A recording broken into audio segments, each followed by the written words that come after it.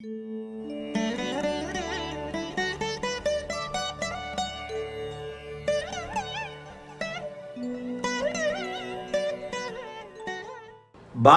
K என்ன கேக்குறீங்க? நமஸ்தே Guruji. Generally, why is it said that the beginning of a dasa, its Suya Bhukti is bad or வேலை செய்யாது? What is the secret? Bala என்ன கேக்குறீங்க? பொதுவாக தசையின் ஆரம்பமான சுய புக்தி ஏன் கெடுதலாக இருக்கும் அல்லது வேலை செய்யாது? கெடுதலாக இருக்குன்னு சொல்லப்படலை. ஒரு தசையின் சுய புக்தி வேலை செய்யாது அப்படின்னு சொல்லப்படுது. அனுபவத்தில் அது சரியாகவும் இருக்கிறது. ரெண்டாவது, இது ஒரு மூல விதியாகலாம் எங்கேயும் சொல்லப்படலை. நிறைய விஷயங்கள் நம்ம ஜோதிடத்தில் என்னவா இருக்குது அப்படின்றத பார்த்து தான் நம்ம சொல்லிக்கிறோமே தவிர, மூல விதிகள் இப்படித்தான் அந்த விதி இருக்கிறது, இந்த விதியை வைத்து கொண்டு தான் ஜோதிடம் சொல்லணும் அப்படின்லாம் கிடையாது. ஒரு ஜோதிடர் தன்னுடைய அனுபவத்தின்பால் ஏற்பட்ட அமைப்பின்படி சில நேரங்களில் அதோடைய பலனை சொல்லுகிறார். அதில் இது மாதிரி சுயபக்தி. இதில் நீங்கள் கேட்காத விட்டது இன்னொன்று சேர்த்துக்கிறேன். கழிவும் தனதும் பலன் தராது அப்படிங்கிற ஒரு சொல்லவடை இருக்கிறது ஜோதிடத்தில். கழிவும் தனதும்னா ஒரு தசையின் கடைசி புக்தியும் அந்த தசையின் ஆரம்ப புக்தியும் நல்ல பலன்களை தராது. இதை எப்படி சொல்கிறதுனா, சாயங்காலமும் விடிய காத்தாலையும் இரவா பகலா அப்படின்னு நீங்கள் சொல்கிறீங்களா? நான் இதை இதுக்கு தான் மேட்ச் பண்ணி சொல்லுவேன். பகல் இரவு என்ற இரண்டு விஷயங்கள் இருக்கின்றன. ஒளி இருட்டு அப்படின்னு இருக்குது. இந்த ஒளி இருட்டு அப்படிங்கிற விஷயத்தில் ரெண்டு தான். ஒன்று ஒளியாக இருக்கணும், இல்லைன்னா இருட்டாக இருக்கணும். இது ரெண்டு தான்ன்றது நம்ம எல்லாருக்குமே தெரியும். ஒரு விஷயத்திற்கு எப்பவுமே ஒரு விஷயத்திற்கு இரண்டு பக்கங்கள் இருக்கின்றன, இரண்டு கோணங்கள் இருக்கின்றன. அந்த இரண்டு கோணங்களின் அடிப்படையில் ஒளி இருக்கிறது அல்லது இருள் இருக்கிறது. சரி, ஒளி என்பது பகல், இருள் என்பது இரவு. நம்முடைய பூமியின் அடிப்படையில் ஒளி என்பது பகல், இருள் என்பது இரவு. சரி, இப்போ இந்த சாயங்காலத்தையும் காலங்காத்தாலன்னு சொல்கிறோம்ல, வைகரை பொழுதுன்னு சொல்கிறோம் இல்லையா, அந்த வைகரை பொழுதையும் சாயும் காலம் என்று சொல்லப்படக்கூடிய மாலை நேரத்தையும் நீங்கள் எவ்வாறு சொல்வீர்கள்? அதை எப்படி நீங்கள் சொல்ல முடியும்? அந்த அமைப்பு தான் கழிவும் தனதும் என்று சொல்லப்படக்கூடிய ஒரு தசையின் கடைசி புக்தியும் ஒரு தசையின் ஆரம்ப புக்தியும். அதாவது சாயும் காலம் எனப்படுவது இருளை நோக்கி போய்கொண்டிருக்கின்ற பகல், இருளை நோக்கி போய்கொண்டிருக்கின்ற ஒளியும் இருளும் கலக்கின்ற இடம். அதாவது வைகரை பொழுது என்று சொல்லப்படக்கூடிய விடியும் நேரம் இரவு இருந்து பகலை நோக்கி போய்கொண்டிருக்குது. ஒளியை நோக்கி இருள் போய்கொண்டிருக்கிறது. அதாவது விடிய போகுது, ஆனால் இன்னும் விடியலை. ஒளி வரப்போகிறது, ஆனால் இன்னும் ஒளி வரலை. இதை புரிஞ்சுக்கிட்டிங்கன்னா ஏன் சுயபக்தி வேலை செய்யாது, கடைசி புக்தி வேலை செய்யாது அப்படிங்கிறத நம்ம சொல்ல முடியும். கடைசி புக்தி என்பது, ஒரு தசையின் கடைசி புக்தி என்பது அடுத்த தசை வருவதற்கான அஸ்திவார அமைப்புகளை மட்டுமே செய்யும் அப்படிங்கிறது ஜோதிடத்தில் ஒரு அனுபவ கருத்து.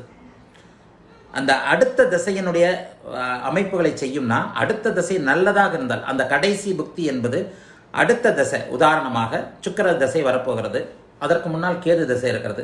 கேது தசையின் கடைசி புக்தி, கேது தசையுடைய புதன் புக்தி அமைப்புகளுக்கு நம்ம வந்துட்டோம்னு வைங்க. கேது தசையுடைய கடைசி புக்திக்கு வந்துட்டோம். அடுத்து சுக்கிர தசை ஆரம்பிக்க போகிறது. அந்த சுக்கிர தசை 20 ஆண்டு காலம் உங்களுக்கு நல்லவைகளை செய்யுமா கெட்டவைகளை செய்யுமா அப்படிங்கிறதுக்கான அடிப்படை விஷயங்களை கேது தசையின் நிறைவு பகுதியான கடைசி புக்தி செய்யும். இதுதாங்க ஜோதிட விதி. இது ஒரு அனுபவ விதி தான். இதை எங்கே மூல கருத்தாக சொல்லப்பட்டிருக்குன்னா சொல்லக்கூடாது. நிறைய ஜாதகங்களில் நிறைய பேர் பார்த்து இது பண்ணியிருக்கிறாங்க. சரி, இப்போ அந்த ஃபவுண்டேஷன்களை செய்யும். அதாவது நான் கூட சொல்லுவேன், நாளையிலிருந்து நீங்கள் நன்றாக இருப்பீர்கள் அப்படின்னு சொன்னால், ராத்திரி 12 மணிக்கு, நள்ளிரவு 12 மணிக்கு சுவிட்ச் போட்ட மாதிரி உங்களுக்கு சம்பவங்கள் நடந்து நன்றாக இருக்கக்கூடிய அமைப்புகள் உருவாகி விடாது. சாயந்தரமே, முதல் நாள் சாயந்தரமே நீங்கள் மறுநாள் நன்றாக இருக்க போவதற்கான அடிப்படை ஆரம்ப விஷயங்கள் நடக்கும். அதாவது யாராவது ஒருத்தர் அறிமுகமாவார், ஏதாவது ஒரு புதிய தொழில் அமையும், ஏதோ ஒரு விஷயங்கள் அமையும். அதன்படி நீங்கள் காலையில் நல்லா இருப்பீங்க. அதைத்தான் கழிவும் தனதும் சுயபுக்தியும் ஒரு தசையின் கடைசி புக்தியும் ஒரு தசையின் சுயபுக்தியும் உரிய நல்ல கெட்ட பலன்களை செய்ய மாட்டார்கள்னு சொல்கிறோம். லாஸ்ட் புக்தி அடுத்த தசையின் ஃபவுண்டேஷன்களை செய்யும். நல்லா இருக்க போகிறதுனா நல்லா இருக்கிறத செய்யும், கெட்டதாக இருக்க போகிறதுனா கெட்டதாக இருக்க செய்யும். சுயபுக்தி என்பது என்ன? ஒரு சுக்கிர தசை, இப்போ கேது சொல்லிட்டோம், சுக்கிர தசைக்கே வந்துடுவோம். சுக்கிர தசையின் ஆரம்பம் ஒரு மினியேச்சர் மாதிரி இருக்கும். இது நல்லா உணர முடியும். நீங்கள் இப்போ சுக்கிரதசை தனுசு லக்னக்காரருக்கு சுக்கிரதசை வரப்போகுது. இப்போ அந்த சுக்கிரதசை வரதுனாலே 20 வருடமான தசை. அவர் வந்து 6ஆம் இடத்தோடு தொடர்பு கொண்டிருக்கிறார். நிச்சயமாக கடன் நோய் எதிரியை கொடுப்பார். அவர் 6ஆம் இடத்தோடு மிகுந்த சுப அமைப்பில் வேறு எந்த விதமான பங்கமும் இல்லாமல் இருக்கின்ற நிலைமையில் லக்னாதிபதியும் கெட்டிருந்தால் தாங்க முடியாத கடன் தொல்லைகளை கொடுப்பார் தனுசு லக்னத்திற்கு. அதே மீன லக்னமாக இருந்தாலும் அந்த சுக்கிரதசை நல்ல பலன்களை செய்யாது அப்படிங்கிறது விதி. அப்போ அதற்கான உங்களுடைய மூளையை மதியை மயக்க வைக்கின்ற வேலைகளை அந்த சுக்கிரனுடைய சுயபக்தி செய்யும். சுக்கிரனுடைய சுயபக்தியிலேயே நீங்கள் அந்த 20 வருடமும் கடன் தொல்லைகளில் அவதிப்பட போகிற, குறிப்பாக 20 வருடமும் கெடுதல்களை செஞ்சிடறதில்லை. 10 வருடம் 6ஆம் இடத்து பலன்களை செய்யும். மீதி 10 வருடம் அதே கடனை அதே கிரகம் தீர்ப்பதற்கான 11ஆம் இடத்து பலன்களை செய்யும். அப்போ முதல் 10 வருடங்களில் நீங்கள் கடன் தொல்லைகளில் அவஸ்தைப்பட போகிறதற்கான ஆரம்ப விஷயங்களை அவர் செய்வார். என்ன பண்ணுவீங்க? சுக்கிரதசையோட ஆரம்ப காலத்தில், ஆரம்ப நேரத்தில், அல்லது கேது தசையின் நிறைவு பகுதியான கடைசி புக்தியில் ஒரு தொழிலை ஆரம்பிச்சிருவீங்க. யாரையாவது ஒருத்தரை நம்பி ஆரம்பிப்பீங்க, அல்லது ஏதாவது ஒரு சிக்கலில் போய் அப்படியே மாட்டுவீங்க. சுப அமைப்புகளாக இருந்தால் அப்போ தான் ஒரு வீடு வாங்குவீங்க. ஒரு 15 வருஷத்துக்கு டியூ போடுவீங்க. மாதமான 1ஆம் தேதி ஆனால் வட்டி கட்ட வேண்டிய கமிட்மெண்ட்டுக்குள்ளே வருவீங்க.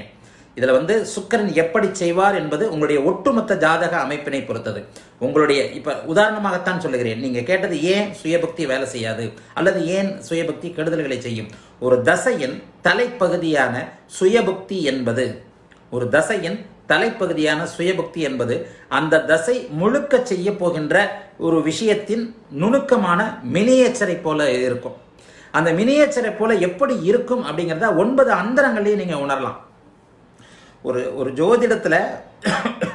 ஒரு ஜோதிடத்தில் சில நேரங்களில் பலன் தெரியணும் அப்படின்னு சொன்னால் நுணுக்கமாக நீங்கள் என்ன பண்ணணும், உங்களுக்கு நடந்த ஒரு தசையில் இந்த 9 அந்தரங்களில் என்னென்ன சம்பவங்கள் நடந்தது. நான் சின்ன வயசுலலாம் டைரி எழுதின டைரி, சின்ன வயசில் என்னுடைய வாலிப வயதில் ஒரு 20 வயதுகள்லாம் டைரி எழுதியிருக்கிறேன். இன்னும் அந்த டைரிகள் இருக்குது. அந்த டைரி எழுதும்போது ஒவ்வொரு நாளும் என்னுடைய சூரிய தசையிலெல்லாம் எப்படி எழுதியிருக்கிறேன்னு இப்போ சமீபத்தில் அந்த டைரிகள்லாம் எடுத்து படித்து பார்க்குறேன். ஒவ்வொரு நாளும் அப்போ வந்து இது இல்லையே, செல்ஃபோன் இல்லை, இவ்வளோ எலக்ட்ரானிக் வேர்ல்டு இல்லை, வாட்ஸ்அப்பில் பதிவு பண்ணிக்கிற முறை இல்லை, பேசி பதிவு பண்ணிக்கிற முறை இல்லை, எதுவுமே இல்லை, எழுத்து முறைகள் தான் இருந்தது. என்னுடைய 1982, 83 ஆண்டு காலத்திலேயே நான் வந்து எழுதியிருக்கிற டைரி, அதன் பிறகு சூரியதசை சுக்கிரபக்தியில் இப்போ எழுதின டைரிகள்லாம் பார்த்துட்டு இருக்கிறேன்.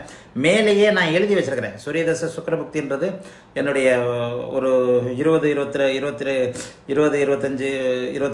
வயசுக்கு மேலே இருக்கிற ஒரு காலகட்டம். அந்த காலகட்டத்தில் எனக்கு என்ன நடந்ததுன்னு டைரியில் தினசரி எழுதி வைத்திருக்கிறேன். அதிலேயே கூடவே சூரியதசை, சுக்கிரபக்தி, இந்த அந்தரம், இந்த சித்திரம், சூட்சுமம் இதெல்லாத்தையும் எழுதி வச்சிருக்கிறேன்.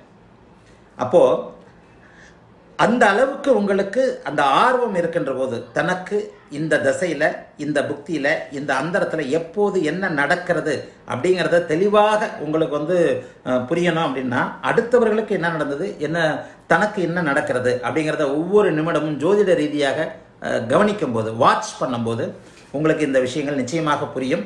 ஆகவே நான் இப்போது சொன்னதைப் போல ஒரு தசையின் சுயபக்தி ஏன் நல்ல கெட்ட பலன்களை செய்யாது அப்படிங்கிறத நான் இப்படி சொல்லுவேன். கழிவும் தனதும் நல்ல பலன்களை கெட்ட பலன்களை செய்யாது. பகல் இரவு என்பதற்கு நடுவில் சாயும் காலம் வைகறை பொழுது என்ற ஒன்று இருப்பதைப் போல இரவு வரப்போகிறது, பகல் முடிய போகிறது, இரண்டுக்கும் நடுவில் சாயங்காலம் இருக்கு, விடிய போகிறது, இரவு விலகப் போகிறது, இரண்டுக்கும் நடுவில் விடியற்காலை என்கின்ற வைகறை பொழுது இருக்கிறது. இதுதான் ஒரு தசையின் கடைசி பகுதியாகவும் ஒரு தசையின் முதல் பகுதியாகவும் செய்யும். ரெண்டுமே பகலும் அல்ல இரவும் அல்ல. அந்த தசையின் மினியேச்சர், அடுத்த தசையின் மினியேச்சர் விஷயங்களை செய்யக்கூடிய சில விஷயங்களை செய்யும். ஆகவே இந்த நடுப்பகுதி தான் வந்து உண்மையான இதை நீங்கள் புரிஞ்சிக்க முடியும். இப்போ நான் சொன்ன மாதிரி சுக்கிரதசை தனுசு லக்னத்துக்கு மீன லக்னத்துக்கு என்ன திசைகள் இது என்ன செய்ய போகுது அப்படின்றத, கடனில் மாட்டப் போகிறதுனா அவைகள் அந்த கடனை எப்படி செய்ய போகுது, ஒரு வீட்டு கடனாக கொடுக்க போதா, ஒரு தொழிலை ஆரம்பித்து முழுதுமாக நஷ்டமடைய போறீங்களா அப்படிங்கிறத பொறுத்து தான் அவைகள் இருக்கும். ஆகவே ஜோதிடத்தை நுணுக்கமாக இன்னொரு விதி விலக்க சொல்லிடுறேன். எப்போவுமே ஒரு இடத்துல விதி விலக்க சொல்லிடுவேன் இல்லையா. எல்லா நிலைகளிலும் ஒரு தசையின் சுயபக்தி மத்தியம பலன்களை, அதாவது கிணற்றில் போட்ட கல்லு போன்ற ஒரு பலன்களை செஞ்சுறதில்லை. ராஜயோக தசையில் ஒரு சுயபக்தி மிக நல்ல பலன்களை தரும். இது ஒரு விதிவிலக்கு.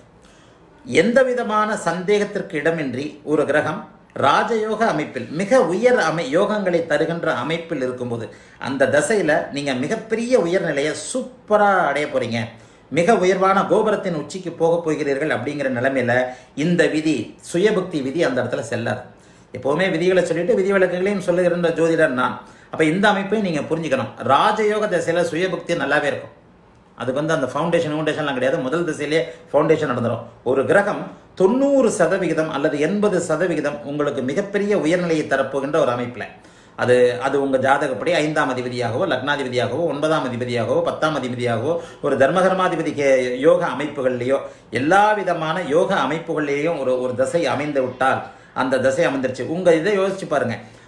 நீங்கள் ஒரு உயர்நிலைக்கு வந்திருக்கிறீர்கள், உங்களுக்கு மிகவும் சந்தோஷத்தை கொடுத்த தசை அது அப்படின்னு சொன்னால் அந்த தசை ஆரம்பித்த நாளில் இருந்தே சுயபக்தியிலிருந்தே உங்களுக்கு நல்லா இருந்திருக்கும். அப்போ அந்த ராஜயோக திசையில் சுயபக்தி கலியுபக்தியெல்லாம் கிடையாது. அந்த கிரகம் உங்களுக்கு கொடுப்பதற்கென்றே இருக்கிறது. அந்த கிரகத்தினால் பலனை அனுபவிப்பதற்கென்றே நீங்கள் பிறந்திருக்கிறீர்கள் அப்படிங்கிற நிலைமையில் நிச்சயமாக சுயபுக்தியில் அந்த ராஜயோக கிரகத்தின் சுயபுக்தியில் உங்களுக்கு ஆரம்பம் முதல் கடைசி வரைக்குமே நல்ல பலன்களே இருந்திருக்கும். ஒரு செவ்வாய் திசையா 7 வருஷமும் நல்லாயிருக்கும், ஒரு ராகு திசையா 18 வருஷமும் நல்லாயிருக்கும். இதற்கு லக்னாதிபதியும் ஒத்துழைக்க வேண்டும். ஆகவே எல்லா நிலைகளிலும் எல்லா விதிக்கும் விதிவிலக்குகள் இருக்கின்றது. அப்படிங்கிறத போல சுயபுக்தியில் ஒரு கிரகம் தன்னுடைய நல்ல கெட்ட பலன்களை செய்யாது மத்தியம பலன்களைத்தான் செய்யும் அப்படிங்கிற விதிகளுக்கு நடுவே ராஜயோக தசையில் ஒரு சுயபக்தி அந்த தசையை போலவே அந்த விதிவிலக்கா அந்த தசை கொடுக்க போகின்ற மிக உயர் நன்மையை அந்த சுயபக்தியை கொடுக்க ஆரம்பிச்சிடும் அப்படிங்கிறது தான் உண்மை. சரிங்களா? கீதா வெங்கடேஸ்வரன் மகரத்தில் உச்சமான செவ்வாயும் கடகத்தில் உச்சமான குருவும் நேருக்கு நேர் ஒருவர் பார்த்து கொள்ளும்போது யாருடைய உச்ச பலன் வேலை செய்யும்? குருவின் சுபத்துவம் அடிவிட்டு செவ்வாய் சுபத்துவம் அடைவாரா? இங்கு உச்சன் பார்க்க பிச்சை எடுப்பான் என்ற மொழி பொருந்துமா? தயவு செய்து பதில் கூறவும். கீதா வெங்கட் மிக நுணுக்கமான கேள்வி. இந்த உச்சன் பார்க்கிறது அப்படிங்கிறது நீச்சனாக சொல்லப்படலை. நான் சில நிலைகளில் ஆரம்ப கால கட்டுரைகளில் பார்த்தீங்கன்னா நீச்ச வக்ரம் அப்படிங்கிறத உச்சம்னு எழுதுவேன், உச்ச வக்ரம் அப்படிங்கிறத நீச்சம்னு எழுதியிருக்கிறேன். பிற்பாடு என்னுடைய கருத்தை நானே மாற்றிக்கிட்டேன். ஏன்னா நேரடி உச்சம் என்பதற்கும் நீச நிலையில் வக்ரமாகி உச்சம் என்பதற்கும் அப்போ வித்தியாசங்கள் இல்லாமல் போயிடுது. நேரடியாக உச்சமடைந்த கிரகம் ஒரு உச்சமடைந்த கிரகம் தான்.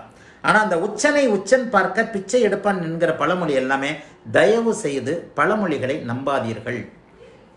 தமிழ் உயர்தனி செம்மொழி என்பதால் அந்த கிளாசிக்கல் லாங்குவேஜுக்கே உரிய ஒரு எதுகை மோனையால் தான் இத்தனை விஷயங்களும் வந்துருச்சு. அதனால் எந்த ஒரு நிலையிலும் பழமொழிகளை ஜோதிடத்தில் கொண்டு வராதிங்க.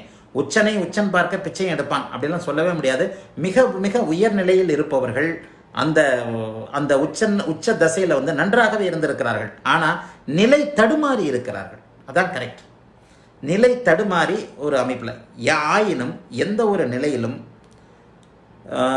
உச்சகிரகத்தை பார்க்கக்கூடாது. இப்போ இந்த உச்சகிரகத்தை பார்க்கலாம் பார்க்கக்கூடாதுல இருக்கின்ற ஒரு நுட்பத்தை சொல்கிறேன் கேளுங்க. 2 நட்பு உச்சகிரகங்கள் பார்த்துக்கொள்ளலாம், 2 பகை உச்சகிரகங்கள் பார்த்துக்கொள்ளக்கூடாது. இது லேசாக புரியுதா பாருங்க கீதா வெங்கட். இது ஒரு நுணுக்கமான விஷயம். ஃப்ளோவில் உங்களுடைய எல்லா விஷயங்களையும் ஒரே நாளில் சொல்லிட முடியாது. உங்களுடைய கேள்வி எப்போவாது என்னுடைய மனதை தைக்கும் போது, என்னுடைய மனதிற்கு அது மிக ஒரு திருப்தியான ஒரு அமைப்பாக இருக்கும்போது தான் இந்த மாதிரியான ஒரு நுணுக்கமான விஷயங்கள் எல்லாம் நான் சொல்ல முடியும். இங்கே நீங்கள் கேட்பது மகரத்தில் உச்சமான செவ்வாயும் கடகத்தில் உச்சமான குருவும் நேருக்கு நேர் ஒருவரை பார்த்துக் கொள்ளும்போது யாருடைய உச்சபலன் வேலை செய்யும்? குருவின் சுபத்துவம் அடிபட்டு செவ்வாயின் சுபத்துவம். அந்த நுணுக்கமான கேள்விக்கான பதில். உச்சன் பார்த்தால் பிச்சையும் கிடைக்காது, தவறு. இதெல்லாம் எது? உச்சன் பார்த்தால் பிச்சையும் கிடைக்காது. இது நிச்சயமாக எதுகை மோனைக்காக சொல்லப்பட்ட ஒரு வார்த்தை. அந்த வார்த்தைகளை அந்த பழமொழிகளை ஜோதிடத்தில் கொண்டு வராதிங்க.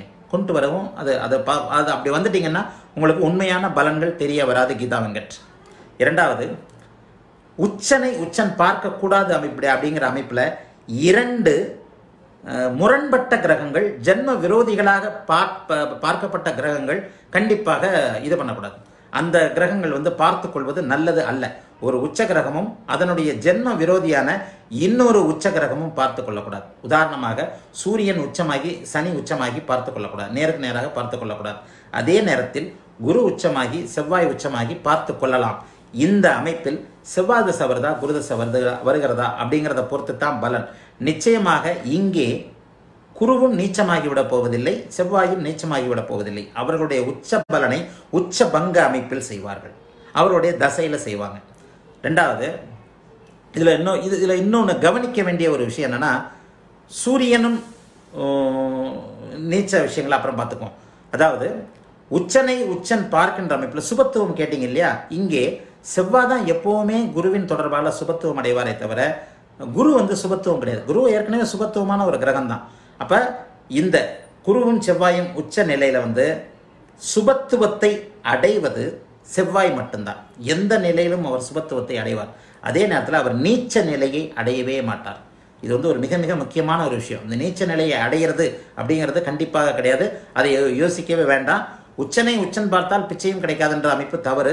லக்னத்தை பொறுத்து அந்த பலன்கள் உச்ச பலன்கள் நடந்தே தீரும். இதைத்தான் நான் 7 வருடங்களுக்கு முன்னாடி நானே நீச்ச நிலையில் வக்கரம் என்பது உச்சம் அப்படிங்கிறத எழுதுகிட்டதை இப்போ மாற்றிக்கிட்டு இயல்புக்கு மாறான நிலை அப்படிங்கிற உண்மையான வார்த்தைகளை இப்போ நான் யூஸ் பண்ணுறேன். ஆக நீச்சன் வக்கரமாக இருந்தால் உச்சம் என்பது நிச்சயமாக இல்லை, அது உச்சத்திற்கு சமமாகாது. ஆனால் அந்த நீச்சத்திற்கு இயல்புக்கு மாறான ஒரு பலனை செய்யும்னா உச்சத்துக்கு நிகரான ஒரு பலனை செய்யும் அப்படின்னு தான் அர்த்தமே தவிர உச்சமான ஒரு அமைப்பை செய்யாது. ஆகவே உச்சனை உச்சன் பார்த்தால் பிச்சையும் கிடைக்காது, தவறு. உச்ச பங்கமாகும். அங்கே அந்த இடத்துல உச்ச பங்கமாகும். அதுதான் அந்த மைனஸ் ப்ளஸ் சொல்கிறோம் இல்லையா. 2 ஒளி பொருந்திய கிரகங்கள் 2 ஒளி பொருந்திய அமைப்பில் அவை நிச்சயமாக சில இந்த சங்கடங்களை 2 பேருமே ஒரு ஈக்குவலான அமைப்பு. இப்போ சொல்ல வந்தது மறுபடியும் சொல்ல வந்தேன் பாருங்க. இந்த சூரியன் சனியும் உச்சமாகி பார்த்துக்கிறது ரொம்ப மோசம். 2 ஜென்ம விரோதிகள் உச்சமாகி பார்த்து கொள்வது நிச்சயமாக அங்கே நல்ல பலனை செய்யாது. சூரியனும் சனியும் நேருக்கு நேரம் பார்த்துக்கிறது சூரியனையும் பாதிக்கும், சனியையும் பாதிக்கும். சனியின் காரகத்துவங்களும் சனியின் அமைப்புகளும் சிதறும், சூரியனின் காரகத்துவங்கள் மோசமாக சிதறும். சனி தசையா சூரிய தசையா இதை எப்படி நீங்கள் கணக்கெடுக்கணும்? உங்களுக்கு அதுக்கு தான் இந்த நட்பு கிரகங்கள் பார்த்து கொள்வது பரவாயில்லாமல் இருக்கும், எதிரி கிரகங்கள் பார்த்து கொள்வது மோசமாக இருக்கும்னு சொன்னேன். இந்த எதிரி கிரகங்கள் பார்த்து கொள்வதில் எந்த கிரகம் பலவீனமாக இருக்கிறதோ அந்த கிரகத்தின் தசை வராமல் இருப்பது நல்லது. அந்த கிரகத்துடைய காரகத்துவங்கள் முழுமையாக அடிபட்டு போகும். இது ஒரு மைனூட்டான சப்ஜெக்ட். வேணா இதை மனசில் வச்சிருந்து ஒரு உதாரண ஜாதகத்தோடு விளக்கி இந்த உச்சனை உச்சன் எவ்வாறு தசாபுக்திகளில் சம்பவங்களோடு காட்டுகிறார் அப்படிங்கிறத நிச்சயமாக சொல்லுகிறேன். கீதா வெங்கட் ஒரு நல்ல கேள்வி கேட்டுக்கிறீங்க. இந்த உச்சனை உச்சன் பார்த்த அமைப்பில் நிறைய ஜாதகங்கள் இருக்குது. அந்த இன்னொன்று உச்சம் அடைந்து விட்டாலே ஒரு ஜாதகம் யோகம்னு சொல்லிடக்கூடாது. 5 கிரகம் உச்சமாக இருக்கும். ராமர் ஜாதகம் மாதிரி தான். ராமர் பிறந்தாரா இல்லையான்னு நமக்கு தெரியாது. அது அந்த ஆராய்ச்சிக்குள்ளே நம்ம போகவும் கூடாது. ஏன்னா ஜோதிடத்தில் நான் அறிந்த ஜாதகங்களை, நான் முழுவதுமாக உணர்ந்த தெரிந்த ஜாதகங்களை மட்டுமே விளக்குவேன் அப்படிங்கிறதுல நான் தெளிவாக இருக்கிறேன். எனக்கு தெரியாமல், நான் உணராமல், நான் தெரியாமல், நான் பரிபூர்ணமாக நம்பாமல் ஒன்றை உங்களுக்கு சொல்லக்கூடாது அப்படிங்கிறதுல தெளிவான வேணாம். அப்போ அந்த அமைப்பின்படி நிச்சயமாக என்றாவது ஒரு நாள் நான் கூடிய சீக்கிரமே இந்த உச்சனை உச்சன் பார்க்கறதுக்கு உதாரண ஜாதகங்கள் போட்டு அப்போ தான் உங்களுக்கு இதை விட கொஞ்சம் புரியும். ஆகவே இந்த உச்சனை உச்சன் பார்த்தால் பிச்சையும் எடுக்காது, இதெல்லாம் வேண்டாம், அது கிடைக்காது. ஆகவே இந்த அமைப்பு கிடையாது. சரியா?